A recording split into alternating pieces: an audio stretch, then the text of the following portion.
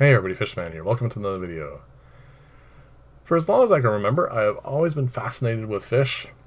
It's just one of those things I've always found myself drawn to.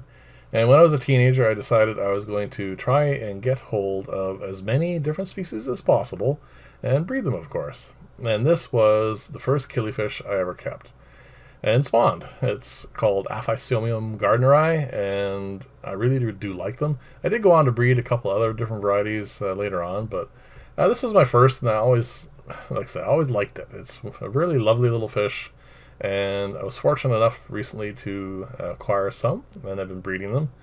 And this is the way I used to breed them, way back, like I said, when I was a teenager.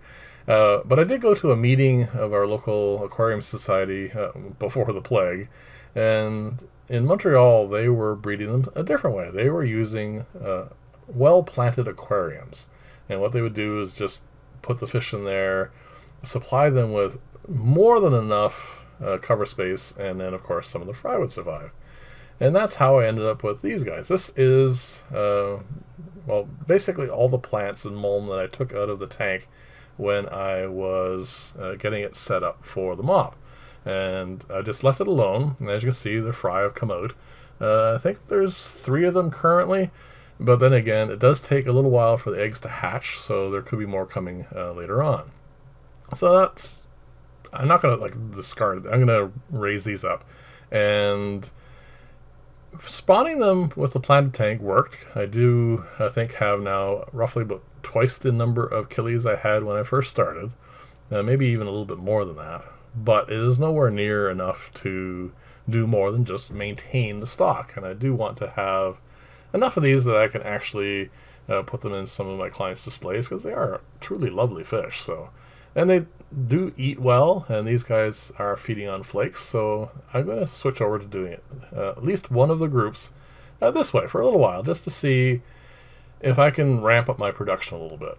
So about a week and a half, a little bit more ago, I put that mop in there, and it took about 2 days before it became saturated enough with water to actually look like a mop instead of just stuff floating on the surface. And then this time here, I think was about another 5 days later, so we're talking about a week in, and I started, well, I wanted to see if the male was actually going to use it to spawn. Wasn't really expecting to find a whole lot of eggs. As it turns out, I think I found 5, and I wanted to, like I said, separate out the eggs, make sure the eggs are more or less all viable. The thing with killifish eggs is, I mean, a lot of people would go to a little extra care, and they would add methylene blue and stuff like that. I don't want to do that. I want to make sure that these are robust fish. And so what I'm doing is I'm just looking for eggs. They're quite hard. I mean, you can obviously easily squish them, but you can, with your forefinger and your thumb, you can pull them out. And I was going to put them in the water. I'm going to change the water daily and keep it in a fairly, there you go, there's the first one, I think. No, never mind. I'm going to change the water, make sure it's fresh, but I'm not going to add any methylene blue, and I'm going to see how well they develop and keep the water, of course, clean. And then as they hatch out, I'm going to set up a small basin, like similar to the one you just saw there now. Actually, similar to this one right here. I'm going to put some water in, a little bit of Java moss, and I'm going to raise them up. They don't really require much at all in the way of filtration. Here's the first egg. They're actually reasonable in size, and as you saw when they hatch out, they're just a little bit smaller than a newly born guppy. So there you go, there's an egg. And I'm going to finish doing that. I want to, like I said, I want to try to ramp up my killifish production. Not to the point where I have hundreds of them, but I do want to have somewhere in the neighborhood of probably about 2 or 3 dozen at least. And they're not long-lived fish. You're looking with this particular species about 2 years. So I want to make sure I always have enough of them in the process of growing up and or reproducing. So I'm going to keep this this way, to keep breeding them this way, and then I'm going to keep the other one the other way, and I'm going to try and see how they compare. If I find that this is just way more better than the other one, I will probably switch the other one over as well. But that probably would mean I would have to put in 2 mops in that tank because there are 2 males currently, and I've noticed one of the juveniles is also coming up as a male. So it's just important to make sure they have their own particular places. There's another egg. I'm going to stop this particular filming in a second, and we're going to move over to I think 4 days later, because I wanted to make sure that they're producing on a regular basis. It is the kind of thing that these killies do. They will spawn almost every day. You can see there's 2 eggs right there. I went over and checked the camera. I wanted to make sure that that was showing up, but you can see them right there in the middle. This particular time I only found 2 eggs while I was actually looking through it. But you're going to notice as I move the mop around, there's I think about 3 eggs that I missed.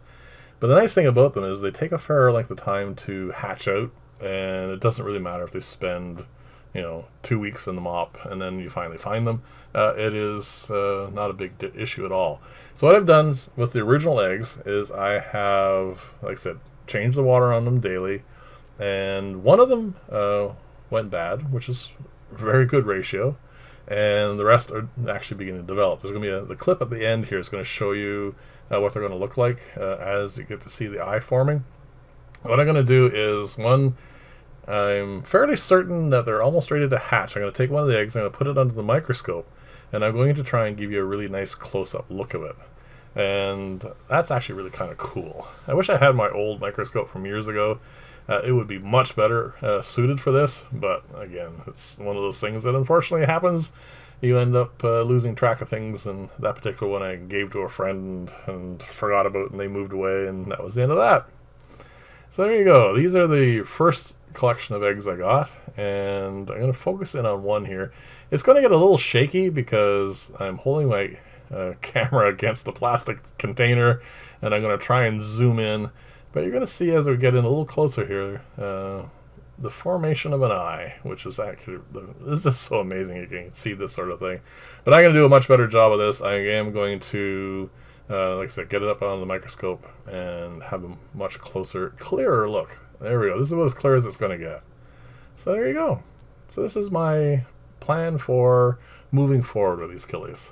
So let me know what you think. Let me know if anybody's used mop spawning for killies before, and actually let me know if anyone's used the planted method, because I think it's relatively new in development, like, well, the last half a decade anyway. So anyway, thank you very much for watching. I will see you in the next video, and bye for now.